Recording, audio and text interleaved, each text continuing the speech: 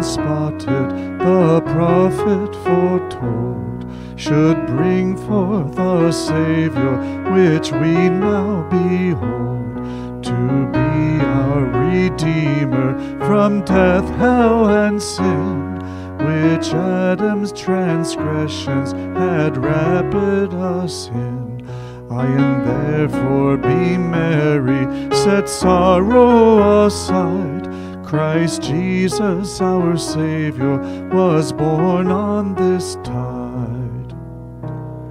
Then God sent an angel from heaven so high to certain poor shepherds in fields where they lie, and bade them no longer in sorrow to stay, because that our Savior was born on this day. Aye, and therefore be merry, set sorrow aside.